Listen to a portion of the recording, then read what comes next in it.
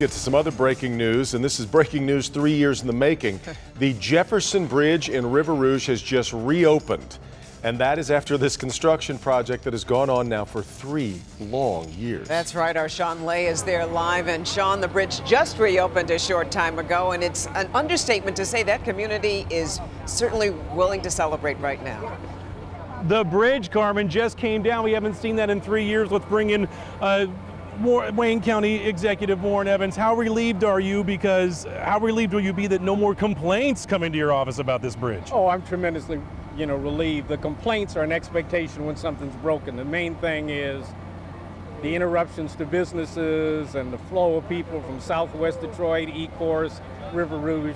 We're back in business. I'm elated. Back in business. Congratulations on that. Hey, I'm going to back. Thank you, Mr. Evans. Back up this way. Here comes the first truck across, and I want to point out these guys in the yellow vests. They put the finishing touches on the repairs here just minutes ago. They are so happy that this bridge is finally open. Let's take you upstairs to Sky 4, and we'll tell you the story here quickly. It was in 2013. A bridge operator to the drawbridge put the bridge down for the final time.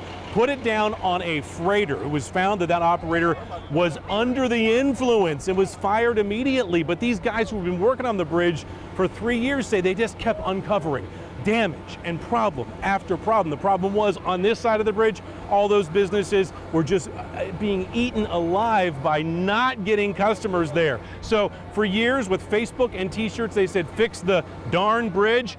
Now look, the county had signs up here. The darn bridge is fixed. Back to you guys.